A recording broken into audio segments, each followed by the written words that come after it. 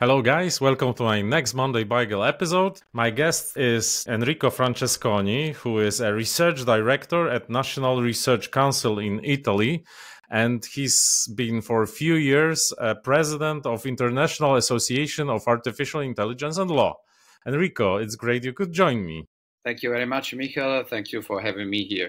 We are discussing AI and law, and you are one of co-authors of the report we have prepared together with Michał Araszkiewicz, the first global report on impact of artificial intelligence on legal business. You commented the results of the survey, and you have mentioned that law firms are not fully aware of a potential of AI tools in the legal domain. Why do you think so? Well, actually, I think most law firms are using tools for mundane and repetitive tasks mainly. But there are lots of development in the AI field for more advanced applications like document processing or in legal reasoning. It's understandable that law firms are more focused on different kinds of things. Maybe we can distinguish between small and medium law firms. In medium law firms, there is more interest in information for the people working there. So this is probably the reason why small law firms are more focused on a specific task. We asked 203 law firms if they use AI, and over the half of the law firms answered they use AI already. There are, of course, companies that are up to 10 people, and there are firms that employ over 1,000 employees. We didn't actually ask how deep they use AI or for which tasks. We ask them generally for some categories, but you may be right. Maybe you can comment on that a bit. Well, actually, as I said, probably they are trying to use AI just for a very specific task, let's say clerical errors, for example, or very specific problems.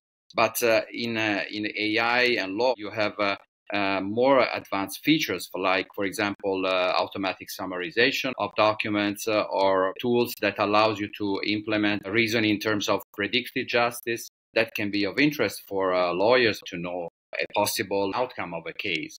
Or there are applications in alternative dispute resolution or online dispute resolution, which might be of interest for this kind of approach, not to go directly on a court.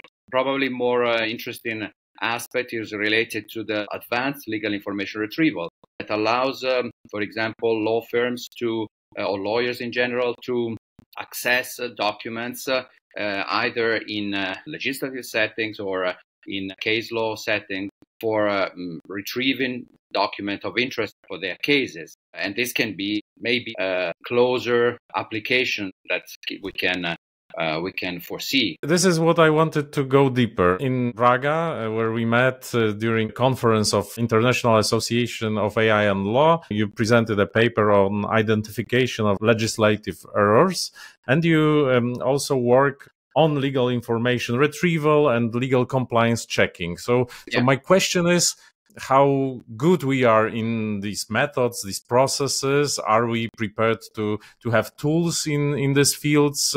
I think that we are in a good stage because the field of research represents a combination of the application of semantic web technologies to the legal fields, for example, for implementing AI legal reasoning. And in particular, in my research, I have worked mainly on what is generally called law as code. So transformation of the law as processable code, which can be, according to the semantic web perspective, understandable by humans and by machines. So that basically also machines can process legal information.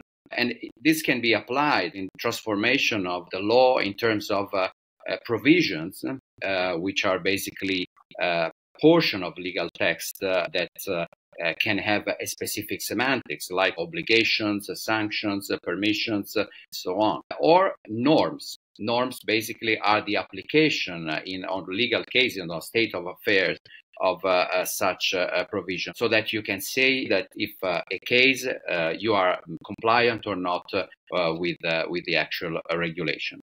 So basically, this is the field where I'm mainly working, and we have obtained good results in terms of implementation of these standards for improving the accessibility of legal text. In particular legislation, but not only, also on cases. There is a field of in AI law community very promising called e-discovery, which is particularly of interest for law firms in common law countries where they have to access previous cases to have support for argumentation on new cases. So basically, what is important to implement in this kind of reasoning is the fact that you can not only access to explicit provisions within legislation, like explicit obligation or explicit permission, but also the provisions that are not explicitly expressed. Maybe they are expressed as rights of the counterpart, which are actually obligation of the addressee of a specific provision.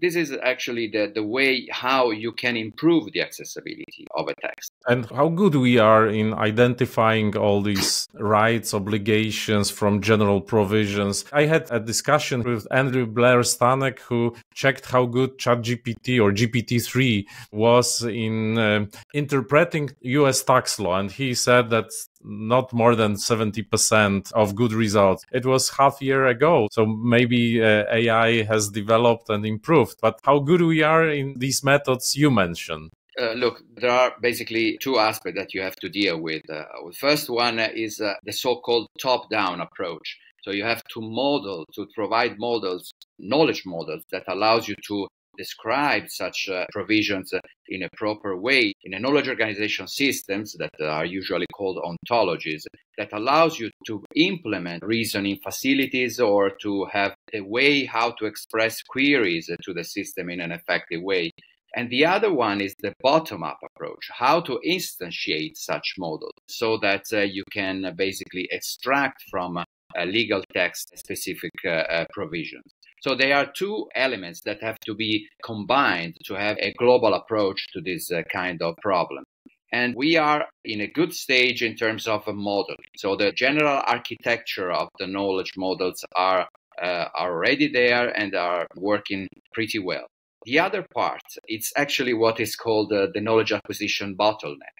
So how can you instantiate those models in terms of actual pieces of text? And in this case, machine learning or natural language processing can have an effective outcomes. And in particular, recently, specifically in natural language processing, with the advent of transformers or deep learning, large language models, this kind of techniques had provided very good results in this kind of things. So that we are in a phase, let's say, in which there are lots of expectation, but we had also a very good results. So we are at the edge of a revolution, I would say, because you can think about a system that allows you to provide legal advice in a proper way. So that basically at some point maybe you can have a legal ChatGPT or something like that. So a consultant in terms of legal matters. And do you know any examples of application of these methods in law firms or maybe in offices or by other authorities? They are mainly in terms of studies for now. In our community, we have two main conferences, the European one, which is EURIX every year, and every 2 years we have BAIgel, a more international one. We have actually lots of work in both of these fields, so the bottom-up knowledge modeling and bottom-up approach, so knowledge extraction. But they are mainly at the level of research studies. What is important, I think, is that the results we have obtained are very promising. There are lots of activities, preliminary activity, I would say, particularly in the public sector and particularly in the national institutions like the parliaments that are aiming to transform legal materials, in particular legislation, into processable code. There were in the past several projects in that respect in different European parliaments.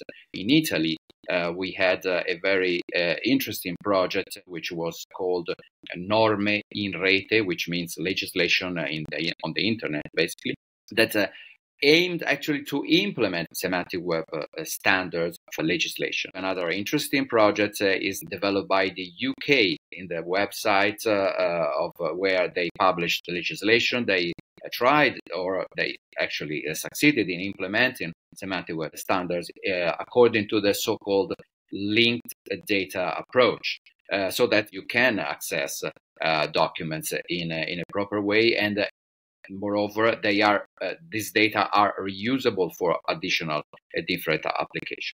So I think these are best practices and are actually preliminary research and actual works for preparing data in a way that is amenable for computation, legal data in particular. Another thing that I would like to mention is EURLEX, which is the main access point to European legislation, is dealing with data which are actually machine readable, coming from the so-called Seller repository. Seller is the main repository of legal data, in particular European legislation, and they are implementing semantic web technologies and proper ontologies for describing European legislation.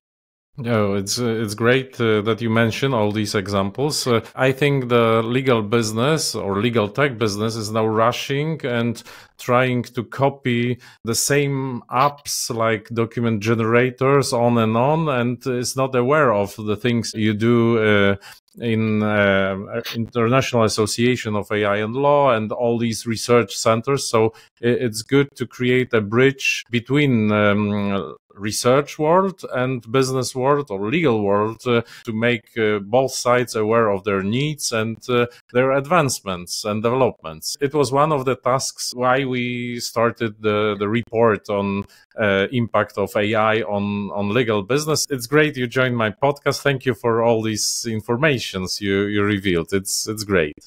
Thank you, Michał, for your kind invitation.